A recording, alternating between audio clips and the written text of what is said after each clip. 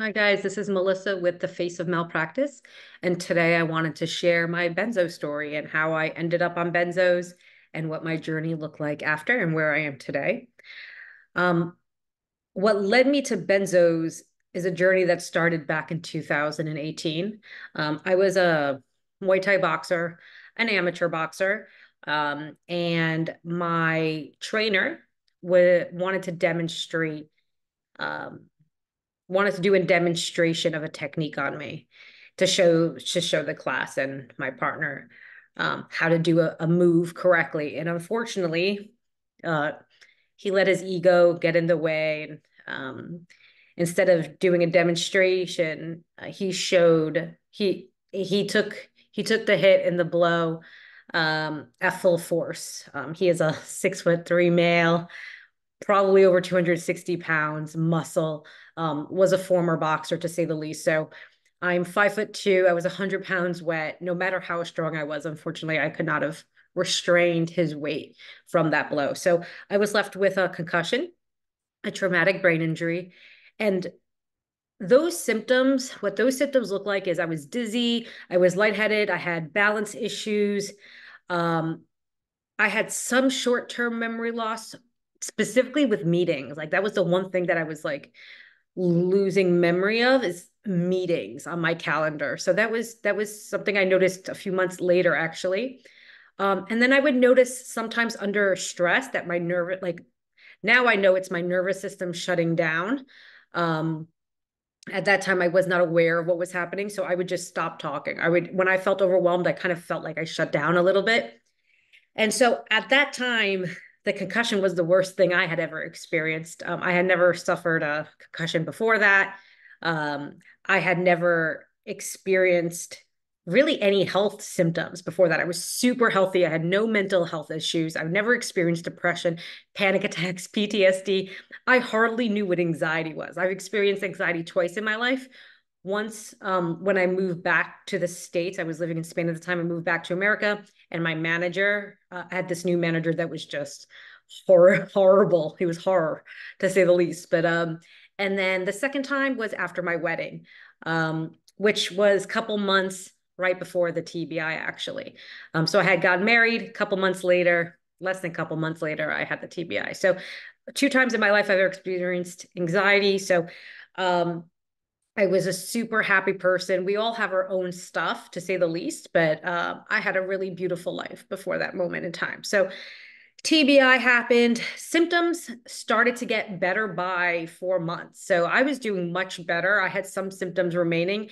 I didn't understand a lot of that. I didn't understand the TBIs. I didn't understand. My doctor didn't educate me on what to expect, what symptoms can come, and so I think that caused um, the path that I went on. So at month 4, I actually had a relapse. And at that time, I started a new job. And I think the stress of the new job caused this relapse. I relapsed vestibularly. So it was like just distortion. So it was like the relapse happened. All I could see was distortion, which was extremely scary at the time, to say the least. And um, and I stopped sleeping. So that I had this relapse. And what happened was I went into a sympathetic response, went into fight or flight. And when you're in fight or flight, like any wild animal, you're up and alert, right? That's the purpose of that response. And unfortunately, I had no idea. I didn't understand any aspects of the central nervous system. I didn't understand the fight or flight response. It was nothing that I've ever experienced before. And my doctor didn't educate me on what to expect, or even after this happened, instead of educating me on how the polyvagal theory or how the nervous system works, instead my doctor had decided to prescribe me an SSRI, Lexapro, and an SNRI, Trazodone. And it's really difficult looking back to see, like, why was I put on two serotonin inducing drugs? And I realize now that the Lexapro that you would take during the day was prescribed to me because when I went to her office, I sat in the room and I was crying. I was like, I haven't slept. I'm having a relapse. I don't know what's going on. And I realized now that she couldn't handle my crying. And she took it as, oh my God, we need to give her a drug to calm down for the day. And it's like, I'm sitting in your office crying because I don't know what's happening to me. Educate me. Anyway, long story short, I was prescribed both these drugs, which were only effective for like the first few days in terms of insomnia. Because my only goal at that point was I need to sleep so I can heal my brain. And so my goal was to figure out how to sleep. So the trazodone helped for the first few days, but after that, it was no longer really effective. But now I'm on these two drugs, and I'm told you have to stay on it. Yeah, it takes 6 weeks for this stuff to work. You can't jump off of it. You need to stay on it. Okay, so as a couple weeks are passing, unfortunately, I start to experience severe anxiety. And when I say anxiety, I mean like imagine having Eminem in your brain rapping 120 miles an hour. And like this is just happening in my mind nonstop. And I'm like, what is going on here? What is happening? So I had severe anxiety all of a sudden. I started getting chemical depression at that time. I didn't know that was chemical depression. It almost felt like someone pushed the button and boom, I would get depression and then it would go away as fast. Obviously, those are very obvious signs for chemical depression. And I think it's really hard to diagnose chemical depression for so many other people. In my case, I had never experienced depression before. So that was how it presented itself. I also started to experience, I had POTS, which was the regulation of my heart, sitting from laying to standing, bunch of heart issues. And ultimately, I ended up with serotonin poisoning, serotonin syndrome, which is what's mentioned on the drug insert. And that felt like I was just being poisoned to death. Like I remember waking up one day and feeling like I am being poisoned to death. I could hear the ants crawling on the floor. I was so sensitive to sound. I felt like I wasn't going to live. It just I knew I was being poisoned to death. And I definitely thought it was the drugs, to say the least. I also started fainting a lot. I ended up in the ER. And so when I saw my doctor, I said, hey, I think this is what's happening. Like there's something going on. And their response was, have you ever fainted before? I was like, once a decade ago when I was putting in my nose piercing when I was living in Europe. Oh, pre-existing condition, he wrote. At this point now I have a second doctor involved in this process. Okay. So the first person that prescribed it was a neurologist that told me to go find another doctor after my relapse, which was really great. So she prescribed me, told me to go find another doctor. And I found this other doctor, which is now supposed to be one of the greatest specialists in TBIs, one of the greatest rehabilitations in New York. I'm thinking I'm in the best hands. And at this point, he had saw me a few times. And when I came in, I'm like, there's something wrong with these drugs. Like these drugs are killing me. There's something going wrong. And again, when I told him I fainted in the shower that morning, he told me it's a pre-existing condition. So there was really nothing else to say there. He wasn't listening to me. After that appointment, the nurse actually tested my vitals. They didn't do it in the beginning of the appointment like they typically would.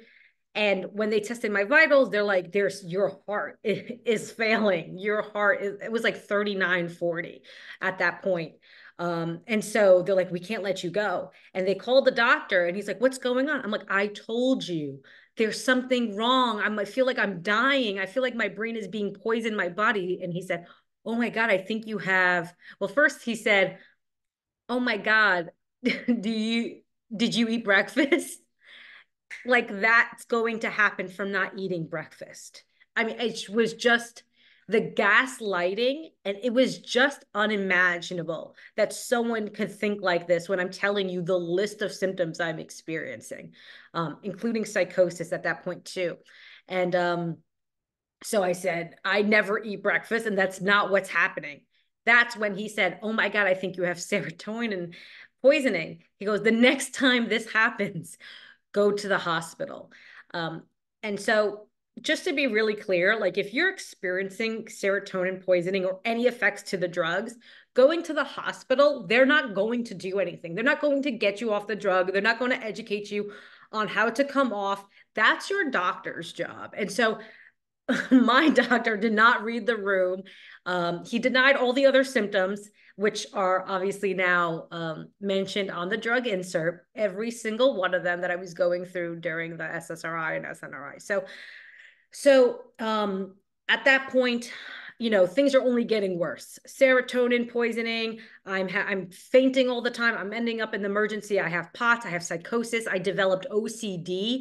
I literally, if I touched the window, I would not sleep. Like just because I touched the window. I mean, it was insane. And I am someone, again, I have never experienced hardly anxiety in my entire life, and left alone these crazy symptoms, and the combination of these symptoms. Um, and so things are getting worse. And 6 months in, I'm like, I can't do this. I think it's the drugs. They kept gaslighting me, letting me know none of these effects are the drugs. The hospitals that I kept ending up said, no, they're like, this drugs don't cause these issues. So they denied the serotonin poisoning and syndrome. They denied all of the symptoms. So they kept telling me, it's you, Melissa. You should, you need to see another doctor to get more drugs. It was insane. It was just craziness when I look back now. So at some point I decided on my own that I'm going to come off these drugs because I really do believe that is that. These drugs made my insomnia way worse.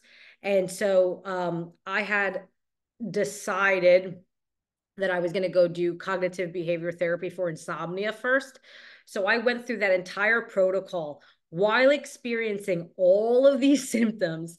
And it ended up helping me quite a lot. I would highly suggest CBTI for anyone that has really bad insomnia, or anyone that just wants to help improve sleep hygiene and rewire the brain. I mean, that's the purpose of the protocol. If you're familiar with it, you may know that the VA has their veterans do this protocol when they return back from war. It is proven to be the most effective form of insomnia treatment out there over any psych drug.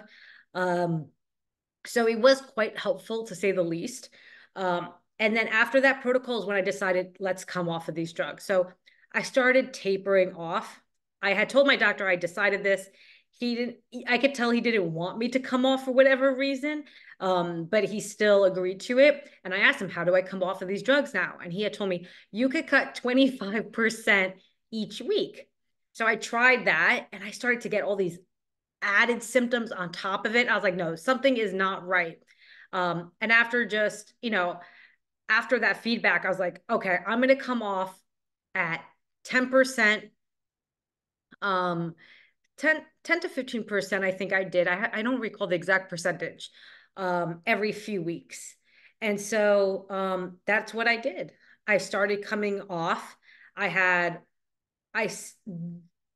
all those symptoms that were happening started to get less and less, but further on, because I had to come off Lexapro, and then I had to come off Trazodone. So I did have those group of symptoms for quite a while through it. And there was points I had worse anxiety, worse psychosis. It was just insanity. And the fact that they convinced me was me, and I believed them. And it was like the man in the white coat is telling you, we just hand reverence whatever you say. We believe. And that is just, it's so crazy. Now I look at it, and they are so uneducated in the drugs they prescribe. And so I finally got myself off of these drugs. I think the total, it took me 6 months to get off of both Lexapro and Trazodone. And right before I was getting off of the last pill, Trazodone, I was thinking, oh my God, I'm doing better. Am I great? No, I still have a lot of symptoms, but I was doing so much better. So I had so much hope that it was the drugs. And I had no idea about protracted injury syndromes. I had no idea what that is. So I thought the day that I was going to take that last pill was the day was going to be my last symptoms, and everything was going to go. So the last pill came, I took it. It was the best I had felt in a while, was I well know, especially when you're kind of fighting for your life through this journey and you have doctors denying what you're going through. You're in such a fight or flight response. And like the amount of trauma that we experience dealing with the medical system that's telling us it's not you, you need to stay on the drugs, not helping you, and you're experiencing all these symptoms and you have no idea what's happening to you. My gut was telling me it was the drugs, but my mind believed the doctors. And this was the dichotomy I struggled with throughout that journey. So I get off the drug and I was like, I'm free. This is going to be great. And then all of a sudden, I started having symptoms of PTSD. And that was the most devastating. So I started dealing with PTSD. I started having more psychosis, started coming back up, anxiety, severe depression. And this is right now happening as we're entering COVID. So I'm being locked down in my apartment in New York. It was a disaster. So, after that, I was like, oh my God, maybe it was me the entire time. My understanding was when you stop the drug, you'll have no more symptoms. That is what I thought was going to happen. And I'll be honest, I did not do extensive like reading of literature, research. I think I had such fear of doing that because I didn't want to find out if it was me. Like it was almost like I was scared to do research to be diagnosed as dead. Like Google was going to tell me I'm going to die. And when I mentioned that to the doctor, I have such fear to do research. He's like, oh, don't do research. Google will tell you you're going to die. Don't do that. So, well, there you go. I mean, I handed my reverence to this doctor, which clearly didn't lead me in great places. So anyway, so I started having PTSD at this point, all of these crazy things. And I found a new therapist in New York. And when I was telling him that I'm going through all these symptoms, he told me, Melissa, if I was you, and he said this from day one, like every single session, he had said this to me, Melissa, if I was you, I would take a Xanax. Melissa, if I was you, I would take a Xanax. Oh, Melissa, I have clients that take up to 2 milligrams of Xanax. If I was you, Melissa, this is what I would do. He kept repeating that every session. And I started to believe, what is this Xanax? Yeah, I've heard about it in movies. I knew nothing about psych drugs. No one in my family was ever on psych drugs. So my family had no experience with any psych drugs. I grew up in a homeopathic family. My mother raised us on all organic food. I mean, even my toilet paper was bamboo paper. I mean, just to draw a picture of how naturopath my home was. So, and I think my dad was on maybe blood pressure med, and that is it. So we knew nothing about these drugs. And so when this therapist is telling me, Melissa, you should take a Xanax. If I was you, I would take a Xanax. Well, long story short, I went back to my doctor for check-ins and I told him that this therapist is telling me I should have Xanax because of my PTSD, blah, blah, blah. And the doctor went on to prescribe it. And when I received this prescription, I was obviously not informed of dependence. I was not informed of the risks. I was not informed that 1 in 6 would be left with a synthetic brain injury bind, benzodiazepine-induced neurological dysfunction. I was not informed of any of the side effects, nothing. Zippo, none yet. There was no informed consent. And so fast forward, I actually didn't take the Xanax. There was just something in me that was like, maybe you really shouldn't touch this. And so I avoided touching it for quite a while. I think 9 months went by and I never touched it. And I was having episode after episode. Now I know that was protracted injury, protracted syndrome or injury after the SSRI and SNRI. I didn't know that at the time. I was just in full panic. And when you're having all these symptoms and you don't know why you're having it, it is making your symptoms worse. Your episodes are getting worse. You're in constant fight or flight. And so 9 months later, I think I was under such severe stress of my symptoms and not knowing what was happening that I had then one day developed vestibular neuritis, of course. Like it's so crazy to see how healthy I was in the best shape of my entire life before this moment in time. And now I'm here fighting for my life. And because of all the stress in my system, I now developed vestibular neuritis. And when I woke up with vestibular neuritis, I was like, I can't survive this. Like, I'm already fighting for my life, and now I have vestibular neuritis, which is, I got out of bed, I would be like sinking into the floor. My perception of the room, I couldn't walk through doors. It was a disaster, and I had no idea what was happening. And I had contacted my doctor, and I said, I think I'm going to take the Xanax today. This will be the first day. So I wanted him fully aware of what I was taking, and he knew, and he was like, "Yep, take it." And that was really the beginning of my benzo journey. I I took 0.25 milligrams, the lowest dose of Xanax, for 2 months. And um, at that point, I had, in between all of this, I actually moved to Florida. So while I was communicating with my doctor in New York, I had to find another doctor in Florida to help with this vestibular neuritis and help with all of this. And she had told me, "Oh, you don't need to worry about your doctor prescribing the Xanax in New York. I will prescribe it for you here in Florida," which was fine. Either of them could have prescribed, but um, figured it was easier. They both were aware of my history and all of that. So she's now prescribing me Xanax at this point under the provision of my other doctor, which was a neurologist. Um, and so I'm on it for 2 months, and I'm like, I'm trying to, I'm dealing with vestibular neuritis, which was horrific on top of all my other symptoms. I still have PTSD symptoms. I still have psychosis. I still have severe chemical depression. I have severe anxiety. I have severe panic attacks. It was just crazy. And I had no idea that this was coming from due to the SSRI and SNRI and the protracted injury. And so fast forward those 2 months, I had decided, I'm like, I need to come off of these drugs. Like I don't know, I just felt like it was time to come off. Something just didn't seem right about them. And I had asked my doctor, the one in Florida, how do I come off of these drugs? She's like, you just come off. I was like, I don't have to taper. She's like, well, you have enough pills. I had like 18 days of pills. She's like, you have enough to come off in 2 weeks. She's like, good luck. Like, no, literally, I think she said the word good luck. She literally didn't did not tell me at all what to expect. She told me just to cold turkey at that point. And I was like, well, don't I need to taper? She's like, well, you have enough if you wanted to do that. And so so she was insinuating that 2 weeks was plenty enough. She was suggesting to cold turkey. Um, and so I was like, okay, well, here's a doctor telling me this. Maybe I can just come off. I didn't know that about this drug. And so I started coming off. I knew that she wasn't going to prescribe me anymore. So I had to figure out how to come off in those 2 weeks. And I thought I was going to die. Like, I was living in the bathroom, vomiting nonstop. All my symptoms were getting worse. I thought I was going to die.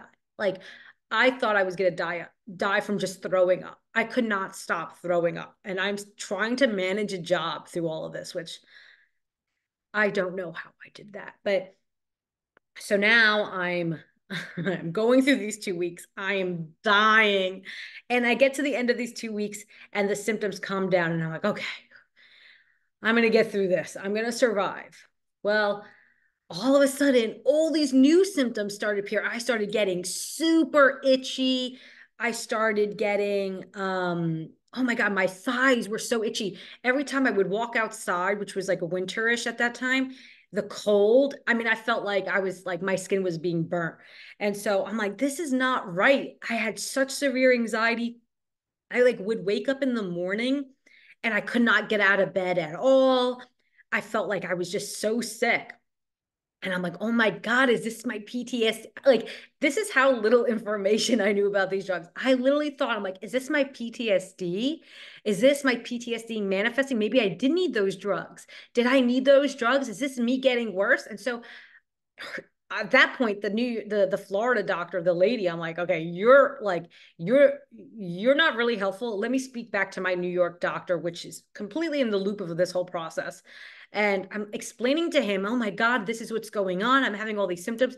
Melissa, I think it's your PTSD, and I think you should go back onto the benzo. So that was probably the worst decision I've ever made in my life. Um, this was after, this was a little more, right? This is a little more than two weeks after. So it's probably 2.5 weeks, and I'm going through all of this. And I'm like, I I listened to the doctor and I'm like, okay, I got to go back on. I can't handle these symptoms. I don't know what's going on. And so I go back on, and that was when I kindled. Kindled is a known phenomenon associated with benzos, barbiturates, and ethanol. Um, when someone either lowers their dose or comes off and then goes back on or increases their dose. Um, by doing that, increases your odds of neurotoxicity and brain damage, essentially. So at that point, I went back on, and I was on for 4 more months. And after I went on, things only got significantly worse. I was having, now I know, a paradoxical reaction to the drug. I had already, going off the drug that fast, I already had caused a level of neurotoxicity. And so going back on just amplified all of this. I had a paradoxical reaction. I had interdose withdrawal, which was horrible. It was just, I was like manic at this point. I was waking up screaming on the floor, crying, yelling. I remember at this point was when I actually shoved my husband. It was the first time I've ever touched my husband. Like, and I think that was so devastating for me. It's like, I'm so out of control. I shoved my husband. And of course, he was fine. It was just a small shove in comparison. But the fact that I touched him and I did that, it was so mortifying for me. And I was just losing full control of my body.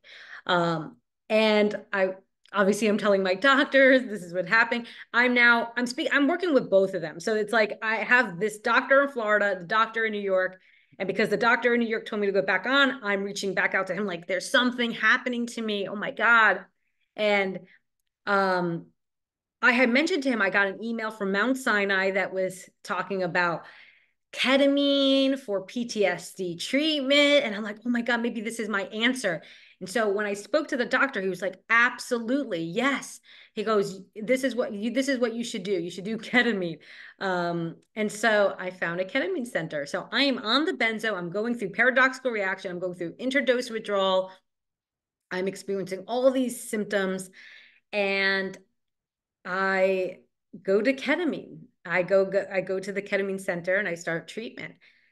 So just to give you some information about ketamine. So ketamine works on the glutamate receptors in the brain. So if that's ketamine here, works on the glutamate. Well, when you look at benzos work on the GABA receptors, okay? So you have the GABA amino acids, which bind to the GABA receptors to help expand the receptor to allow chloride through. That is the function of benzos. Well, that's the function of the GABA. And then benzos bind to the other side, doing the exact same thing, but force it to stay open, force the GABA A receptors to stay open and to allow chloride through. And so that's the mechanism behind benzos. However, you really can't affect the GABA receptors without affecting the glutamate and all the other receptors, dopamine, serotonin, all of that. So I definitely would never suggest to anyone that is taking a benzo to do ketamine. Now, what I know, because my brain receptors were already so severely damaged.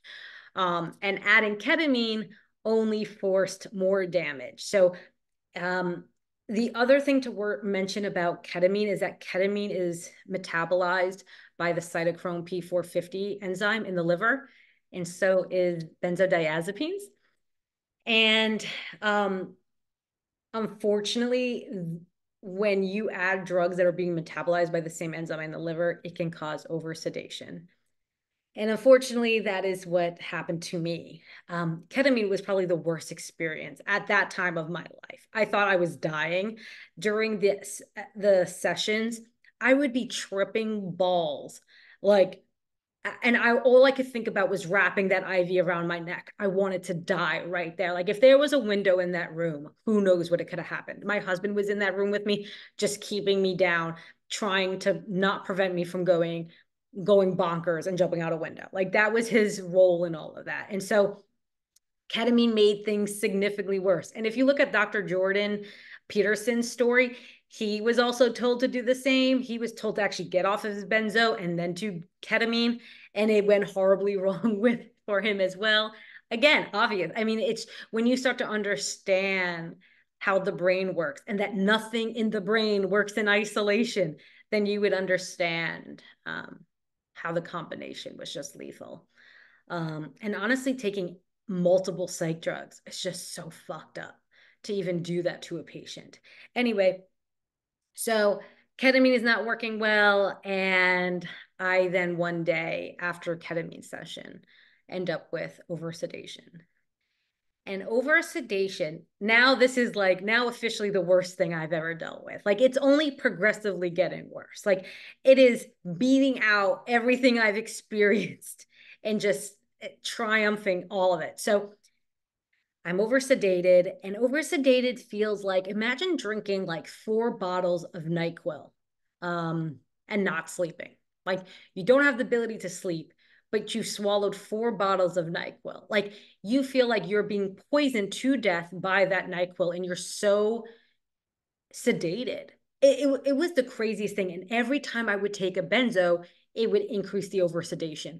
So like after like 2 days, I could not handle it anymore. And so I spoke to my doctor and I'm like, I need to like I don't know how long this oversedation is going to happen, but I need to start cutting the benzo because it's increasing the oversedation. And I can't, I feel like I'm going to die. Like I will die if this doesn't, something doesn't change. So we agreed I was going to come off 25% of my benzo at that point. And it is worth mentioning, I was on the 0.25 the entire time until the last 2 months, which I was doing ketamine. And while I was doing ketamine, I needed to start increasing the benzo because it was like, I was like, it's not doing anything. And so my doctor was like, okay, start increasing the dose. Again, interdose withdrawal, paradoxical reaction. I have ketamine. This was a disaster. So I'm increasing this dose. I went up to zero point 0.8, so less than 1 milligram.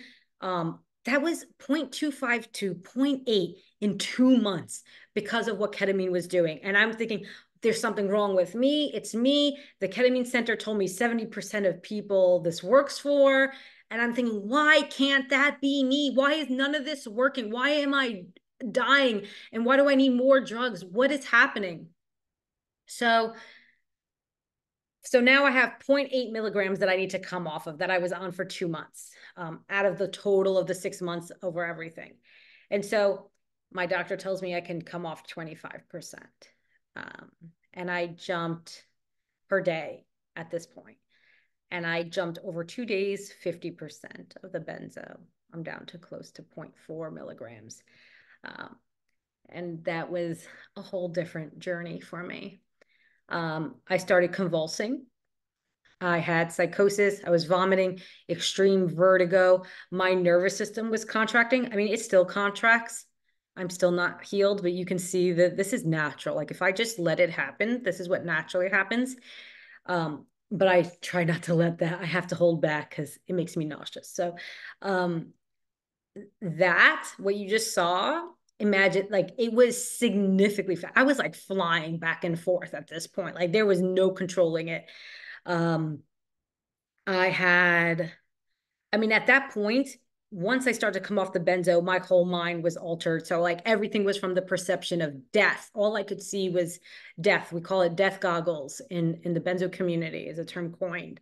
All I could see was death. I was hallucinating. I started to see glass vases, black glass vases. When I would close my eyes, I would like, it was almost like I would just blink and it would just pop up this black vase that was crashing to the ground. I even bought a black vase after that looked like it, just for just so I would feel better. That's not in my head, but that's, that was definitely a symptom. I had really severe akathisia. I mean, like I couldn't walk. Like for those first couple weeks at that point during tapering, because then I started tapering after that. I could not walk. Like I had severe jelly legs. Like my husband had to like help me. We went and did MRI. My doctor didn't. He's like, oh my God, I think you had a brain aneurysm, a stroke. He's like, you need to go do an MRI, CAT scans, X-ray. And I did all of it. Everything came back clean. Nothing was on my brain. And he still, like, he had never once in the entire journey ever said benzo withdrawal. He never once told me what you're experiencing are due to it, the effects of benzos. Never once. I never once did any of these, neither of these two doctors told me that. Um, and so I couldn't endure this. Like the akathisia was so unbearable. Like my feet were bleeding from the amount of walking, though I could not walk. So I'm like holding my husband for dear life, just trying to walk. And I had no idea what akathisia was. Like I didn't know this was something with benzos. I didn't know that was a symptom. And when I look back to the SSRIs and SNRI, I also experienced a form of akathisia, which was lower on the spectrum. I would like pace back and forth in my complex building and listening to music while Eminem was like rapping in my head 120 miles an hour. And um and so I realized, oh my God, I experienced that symptom then too after I learned about akathisia. Um, I dealt with DPDR, um, which much later, like when I actually jumped and went into benzo injury, these symptoms were a whole different animal, unfortunately. But psychosis, panic attacks, mania, everything just amplified on a whole different spectrum. And again, like, I mean, when I was convulsing, I mean, at that time I just thought I was going to die, but I didn't die. I was still here. And that was when my husband found benzo buddies. At this point we had no idea what was happening, and then my husband found benzo buddies. And that was the beginning. I would say that was really the true beginning of healing for me, even though it didn't feel like that for a really long time. Um, we found the Ashton manual. I chose not to migrate over to Valium. One, I didn't want to fucking support another benzo company. I didn't want to support Big Pharma. I didn't want to support the doctors. Um, so I decided to stay on my Xanax, which again is short half-life. Like I'm a couple hours in this drug, you're having no effects, but regardless, I'm having a paradoxical reaction. So it didn't even matter at that point. But I was happy that I did choose to stay on Xanax at that point and didn't choose to migrate. I see leading experts today not always advising that anymore, unless you're on a Xanax only. And even then, they would rather break out the dose 3 to 4 times a day, which is what I did. I had broke up my pill into 4 pieces and took it throughout the day. So I did a rapid taper in my case because I never went back to some level of a base. Like these symptoms persisted throughout the whole taper. I only had the convulsions for those like first few days. After that, I no longer had them. But that was pretty much it. Everything else. The vertigo had lowered. I was dizzy permanently. I'm still dizzy. Like this room is still spinning to me, but I was like permanently dizzy at that point. And so that was I just could never imagined that a human could ever experience this. And we really can't without the synthetic damage. Like without chemicals, we cannot experience akathisia. We cannot experience this level of symptoms. Like someone with natural anxiety does not experience Eminem's like spitting 120 miles an hour in their head, right? Like this is chemically induced symptoms so far on the spectrum we could never imagine. And so when I think about how many people had anxiety and depression and panic attacks before this drug, they would never believe it's this drug. They just think they're getting worse. I mean, I was convinced, and I had zero of these symptoms before, zero. And I was convinced the drugs do such a great job at convincing you it is you. It's just unimaginable. And so you have the drugs convincing you it's you, and then you have the doctors convincing you it's you. It's like we have no chance unless you find benzo buddies, benzo warriors, the Ashton manual, or know someone else that's going through. There's no way we would end up believing ourselves. You're going to believe the doctors. This is what's so beyond devastating. Um, so I did a quick taper, 7 months, which was hell. At that point, I stopped working. I went on leave. I first asked for leave for 3 months. Um, and then I had to ask for another 4 months. And I'm thinking, okay, after I get off the drug, I'm going to be better. That's what I thought. You would think I would have learned something by now, but nope, had no idea about benzo injury and bind. So, excuse me, I need some water. So I took off 7 months from my work. Thankfully, they approved it both times. I mean, the first time they were legally bound to have to prove it. The second time, I know that they considered it not. But fortunate for me, I had a history of outperforming. Since I've been with this company for years, I've hit every year, I've hit my quota and outperformed. So I use that. I'm like, hey, I've outperformed every year. I'm going through something right now and I will be back. Like that was my stance. And fortunately, they did accept, thank God.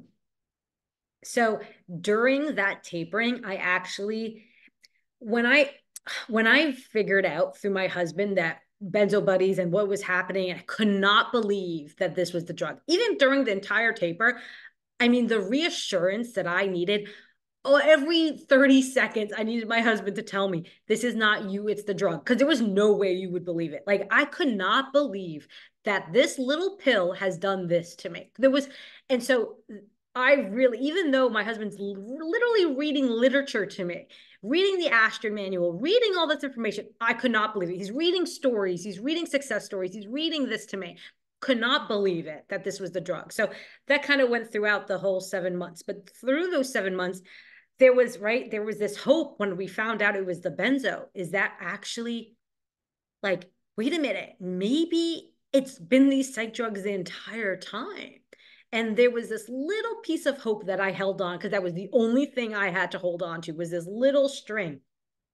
And to full transparency, during that time, during the ketamine and the oversedation with the benzo and all of that, after that all happened, I mean, I had already decided I was going to leave this world. And I can't even imagine, like, to think of who I was before all of these drugs, suicide was I could not even fathom how someone could come to the conclusion to do that.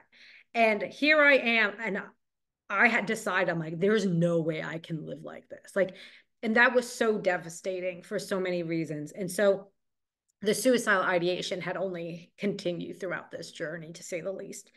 But at that point, when I found out it was the benzo, I had decided, okay, I had somewhat believed it was the benzo. A string of me believed it was the benzo. And I was like, okay, well, if it's the benzo, that means all of this is psych drug induced. And but I'm still left with the PTSD. Again, I didn't know what protraction injury was from the SSRI and SNRI. So I had thought I really developed PTSD. And to be honest, I probably did on some level. How could you fight for your life through these psych drugs and not develop PTSD, not knowing what you've developed, like not knowing what you happened? I think what makes it very obviously that it's induced by chemicals was that it happened right after I jumped off, which was an obvious sign of chemical induced PTSD. So at that point, I was like, well, if I get off these drugs, I still need to resolve this PTSD. So I decided to do cognitive processing therapy, which falls under the CBT umbrella. Cognitive processing therapy is a protocol to help rewire the brain. It literally helps rewire the neural pathways in your brain that have been redeveloped because of a traumatic event. Hands down, the best money I've ever spent going through benzo withdrawal, tapering, and doing CPT, the most difficult thing I could ever imagined. Like, I needed my husband to literally hold my hand as I'm shaking doing this protocol. And thank God I did have him to help me. I don't think I could have done it without him. To be honest, at that point, I just had everything against me. I mean, this is not someone that developed PTSD and went to do the protocol. This is someone that's now damaged, has neurotoxicity, is brain damage, fighting for her life through benzo withdrawal to get off of the remaining, and then having to do trauma protocol. But I have to say, it helped me so much through this journey. Once I was able to get it down with all my help, my husband's help, I remember doing this worksheet. I would fill in half of it.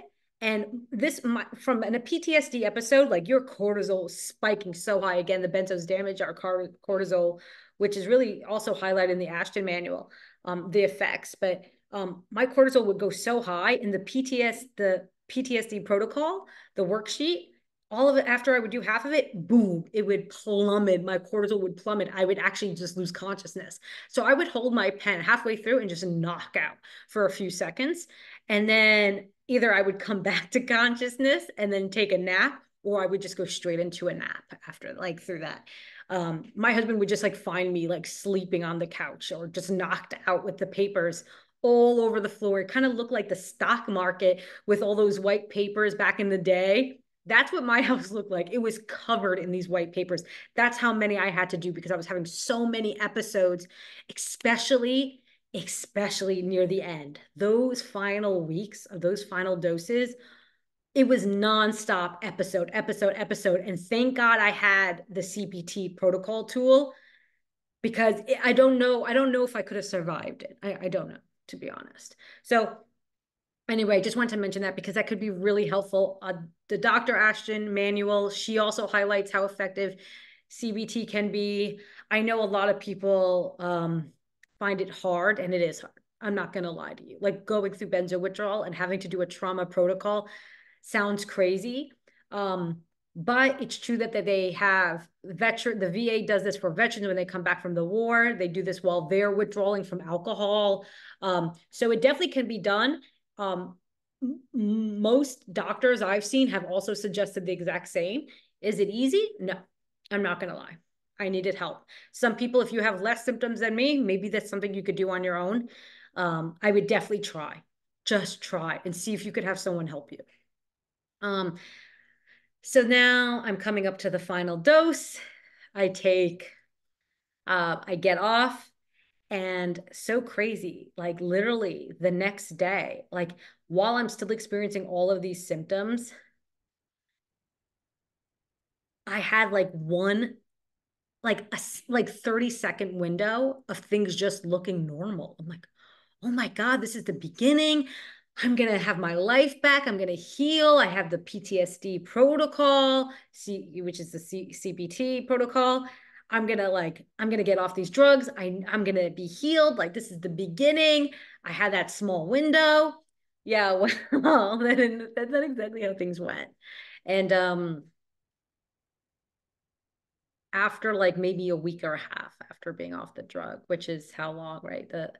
It takes Xanax about 2 weeks to fully leave your body, right? Most benzos, some take longer, like Klonopin and Valium, but I was getting close to that 2 week mark, and all of a sudden I started experiencing like really bad symptoms. Like the back of my head was so much pain. It's just jam packed with GABA receptors back there, especially the cerebellum.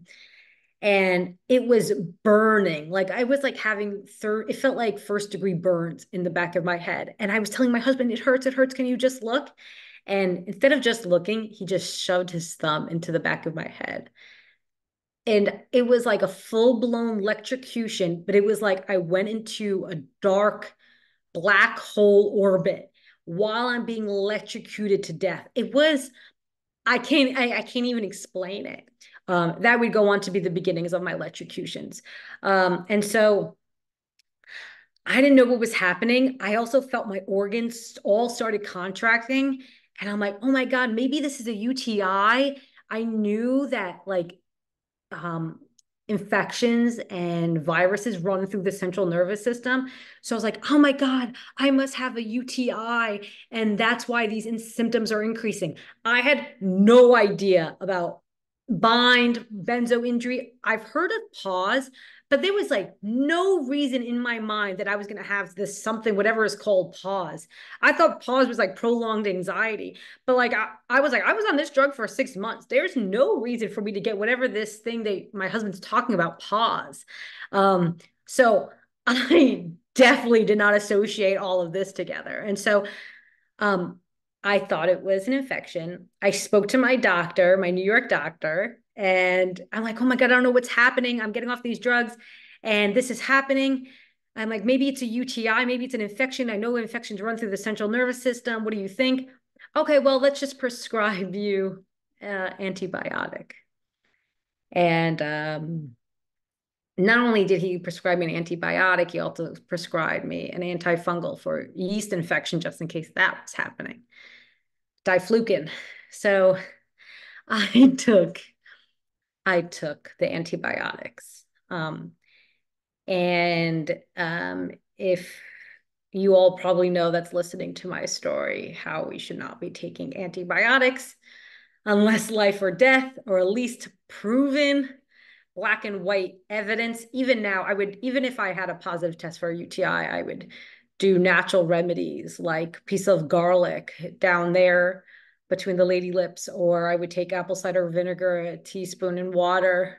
I would use coconut oil down there to lower the pH, and see if those things help me. But obviously, I had no test that showed a positive result for a UTI. I just thought that may be happening. The doctor agreed and he prescribed me those antibiotics. So imagine if this one doctor was actually educated in the effects of all these drugs. I would have never ended up here. I would have, after what happened with the SSRI, SNRI, I would have got off those drugs, experienced symptoms, known that was protracted, would have never went down this road. I would have never ended up in so much stress that I would get vestibular neuritis. I would have never went on the benzo. Like that would have been my destiny. That's not exactly what happened. So uh, I took the antibiotics, and it only just pushed me along further into the bind spectrum. At this point, because it's quite a lot, I cannot move my body. I lost 98% mobility of my body. I actually only had access to my hands and my forearms. I couldn't do this. I could just like move my hands and my forearms. Um, the rest of my body was burnt. It felt like first degree burns through my entire body. It felt like someone took my nervous system out, put it into an air fryer, fried it at 400 for like 30 minutes, and put it back into my body. I could no longer turn my head, which I really can't now because I'm super dizzy, but I couldn't actually like move, turn my head an inch up or down, or open my mouth more than an inch without being electrocuted. So I also could no longer lay on my back. I could no longer turn to my left. I had to face the right side. So laying on my left shoulder, facing the right in bed, which I could no longer get out of. Um, I had very severe DPDR. I had severe tardive akathisia. When you get off of the benzo tapering, it's then considered tardive akathisia. Um, I could no longer eat basically any food. I mean, I was limited to less than 5 types of foods at this point, with bone broth, some vegetables, and chicken and beef. I mean, that was pretty much whatever my mom had moved in at this point, whatever my mom could make out of those 5 things, I would have to eat. I had lots of hormone damage. So my insulin receptors were so damaged that I would have to eat every 30 minutes. So I know there's 2 different types of people that experience benzo withdrawal and injury: people that could not eat and they lose so much weight. And then there's the people that constantly have to eat and gain rapid weight. Well, that was me. I mean, through this journey, I mean, I was 100 pounds. I was like 110 pounds, wet with muscle, 5'2" before all of this. And I'm now pushing near 200 pounds, maybe 190 something. So I gained, I mean, I was just gaining rapid weight, and I had to eat every 30 minutes, because if I didn't eat, my nerves would hurt even more, which was hard to even believe. The room was spinning. I would be on that Bodhi feeling, which is still common, and I still have it. Um, and yeah, I just had to eat every 30 minutes, which was horrific. Um, um, I experienced, unfortunately, like over 200 symptoms simultaneously for years because of it.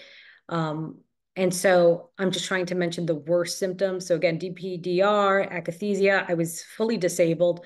I could not feed myself. So my husband actually had to feed me for the first 6 months. That was like that, those were the kind of changes that kind of happened over time. It was like, okay, now you can feed yourself. Or after the 2 year mark, or around the like 20-month mark, because I went carnivore, I was able to eat every 2 hours versus every hour or 30 minutes. So like that's the type of progress I had. Um, let's see. I had severe panic attacks, mania, everything that you search, like sensitivity to touch, such neuropathy. So I had nerve damage throughout my entire head. I had severe sinus. Oh my God. I couldn't leave the bedroom for 6 months. I mean, I started to leave the bedroom. It did not make me feel good after 6 months, but I couldn't even leave the bedroom if I wanted to because the temperature changed from the bedroom to the hallway. Even if it was like 1 degree or less than 1 degree, it felt like a grenade went off in my sinuses. It was, oh my God, I can't. Um, it was unbearable. And I couldn't even get out of bed. Like, so we had to put a little portable toilet in the room because that would be, I could only stand up with my husband's help to get to this little toilet. It was a disaster. It was a disaster, to be honest. Um, I had a lot of symptoms. I had a lot of symptoms. So yeah, I fell under that 200 symptom bucket simultaneously. These symptoms were all happening at the same time. Um, and unfortunately, I was one of those people that had to work through this. I would work from bed. I would keep the camera off. I would take one meeting a day. We would put a fan in the corner and put it with pens to move the mouse so I looked active because I could not look at the computer for longer than 30 minutes. And so talk about um, time management. Ooh, I became so good at that because it was like, do I need to do this today? Yes or no? And it's like, can I push it to tomorrow? Yes. And so I took one meeting a day. I did this for like a long time. Definitely for the first year, one meeting, no more than one meeting a day. And and I somehow did it from bed. Again, I could use my fingers to type. Thank God that was something that I could. I had to work. We had two mortgages, and my husband had to quit his job to become my caretaker. We had decided that I was at greater risk of suicide without him here, and so it was better that I physically suffered more by working at the cost of having my husband here, making sure I didn't kill myself. So that was really hard. I got occipital neuralgia, which is the compression of the occipital nerve that shoots through the neck into the back of the head where the occipital part of the brain is, and then shoots through the eyes. So I would wear red glasses, these like brain injury glasses I have. They're called Theraspecs. Super helpful. They were super helpful much later on in the journey. At first, I don't think nothing helped me. And to be honest, I progressively got worse for the first 3 months. It was just, it continued to get worse and worse. So I just kept going further and further on the spectrum. And yeah, and I have basically lived that way for quite a while. I am now 30 months off benzos.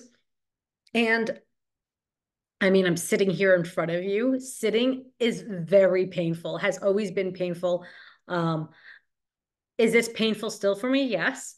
Am I able to do it? Yes. So I'm able to take maybe like 2.5 to 3 hours max of meetings, but not every day. So like if it's one day of 3 hour meetings, okay, but the next day, an hour or two. So it needs to, I can't do 3 hours every day of meetings, but I am still working and I've managed to make it this far. I don't know how, and I've somehow hit my numbers. It's quite magical what we have the capability to do while we're fighting for our lives. It's almost like because I lacked so much, I compensated through work, even if it was through that one meeting a day, 30 minutes. Um, I'm in sales, by the way. I'm in technical sales. So I work in cloud computing and cybersecurity. So that was, it's hard to believe sometimes. I had lung suppression, so it was really hard for me to talk. So every day I would just not talk to my husband. I would cry, but I would try not to say anything because my lungs were so suppressed that I needed to save my breath for that one meeting a day. Um, but I did it. I did do it. So let's talk about where I am. I think a lot of us know what a lot of these symptoms look like. So I'm not going to go through all of them. Um, Within those 30 months, I did catch two separate viruses, which does push you kind of further into benzo injury. That was really, really difficult. And I actually got the first one immediately after I jumped off and after the antibiotics. So I had some virus, wasn't COVID. Shit, it felt worse. Like it took me months to recuperate. And my husband got sick as well. Um, so yeah, that's worth mentioning is to be aware, wear masks if you go to a doctor's office, sanitize your hands, have your caretaker help you with that. My husband had to take care of me on that. LA Yuppie. And so yeah, so now I'm 30 months. Thank you. I'm 30 months off. I do work still. And not fully healed, but I know I will be healed. I have no doubt that I will heal. Are there days that I doubt it? Yes. But I do know we all heal in time. I don't know what my timeline looks like. I am able to, okay, I do 2, 3 meetings a day. I walk now on my own for 15, 20 minutes in the morning. And I'm able to walk to like the bathroom or to the kitchen on my own now. I do have to lay down, so like after this recording I will be laying down and not moving at all. And I started also last month, I started to be able to shower on my own. I do need to sit in a handicap chair and have a cane, but I can do that now. Showers are like, oh, we know how difficult showers can be for many of us. Um, it helps with the migraines and the muscle and nerve pain while I'm in it now. But I suffer a lot after the shower. And so, um, yeah, I mean, do I still see perception of death? Yes. I don't feel emotions yet. I'm able to smile and I'm able to put this smile and look happy. Um, I'm able to now recognize that's what I should do.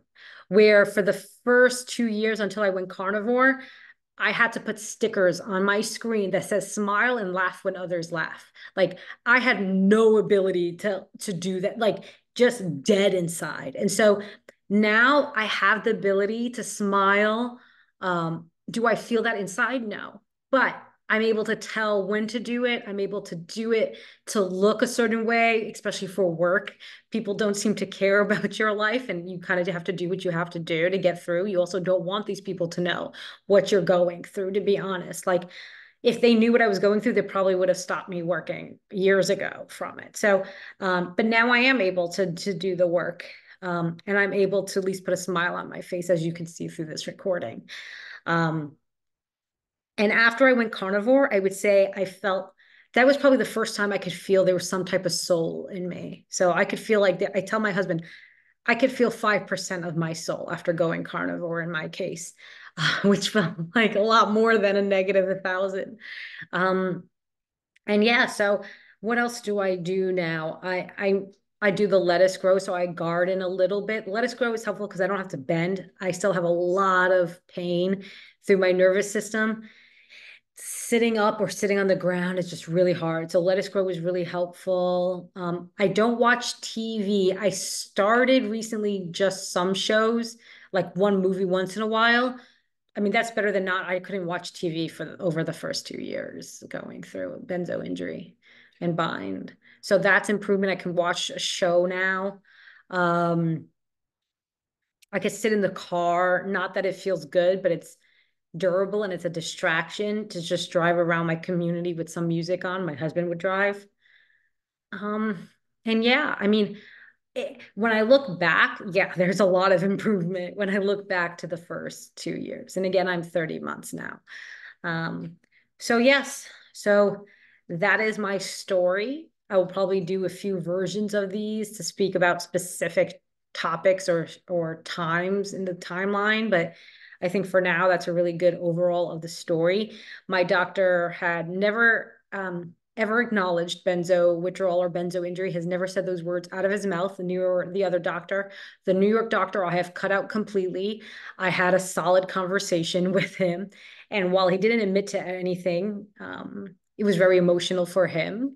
And I told him I walked into your office with what's it called, a structural brain injury, and I left your office with a chemical brain injury a billion times worse. And so I think he probably will forever remember me based off those words that I shared with him that day. And I do keep the Florida doctor in my life because she's a mobile doctor. So I'm able to do like get the nurse to come here and test my blood whenever I have like, or tests for infections. So it's helpful. And when I can, I will cut her out as well. But not before I get to share my words with her and let her know what suffering she has caused me. I'm actually publishing a book next year on my journey and how through that journey I learned to heal my heart. So I have healed my heart. I've not physically healed in my brain, but I know that will come. I have done a lot of work on myself, and I could talk about that in another video if anyone's interested. But I do think it's an opportunity for us to look at ourselves and how we ended up here. What led us to that moment in time? In my case, it was what led me to that moment for the TBI. Yes, was I a victim of my trainer that knocked me out showing a demonstration? Absolutely. On every human level, we are victims of all of this, right? Of what the doctors have done and how what led us there. In my case, at least, the brain injury. But spiritually, on a higher perspective, higher level, what led us to that moment in time? And I had to look at that, and I learned. And I had to go through, I did a lot of somatic healing, which is healing through the body. If you look at wild animals, they do not have PTSD. Domestic animals do, zoo animals do, and that's because it's induced by humans, but wild animals do not. And that's because wild animals know how to eject their trauma from their body, how to process that. They don't have as powerful brains as we do. They don't suppress this after a traumatic event, which happens very often for them. They go hide into a little quiet area and they allow their body, they start vibrating, shaking, all of this stuff their body goes through. And that's how they release the trauma. And we have that ability too, as humans. Unfortunately, we have not learned that. And our powerful brains prevent that from happening. So we just have to allow our bodies to communicate. But that was super helpful for me. And again, I'm writing a book about it, so I hope it's helpful for others at some point in time. But anyway, that is my story. I hope that was at all helpful to even be able to relate to me if any of this happened. And I am so sorry that your doctors have done this to you as well. My heart goes out to any benzo warrior, any psych drug warrior, to be honest. I know benzos are quite specific. They are definitely considered the mother load. And then you have antipsychotics that cause dystonia and tardive dyskinesia, which is a whole nother animal, which I know could technically happen with benzos as well, but we don't typically see that. But I have to tell you, if you're going through benzo withdrawal, your soul, our souls are like the militia of military that have come here to endure this journey. People that have the most suffering have the greatest purpose. And that doesn't mean you have to go out and help and serve and help people. But you will make some impact in some way, even if you don't know it. So I'm just sharing that with you because you are some brave souls to come here and endure this. But anyway, that is enough from me for today. And I hope that was helpful just to share my story. And I look forward to other people sharing their story. We need to get the word out. All right.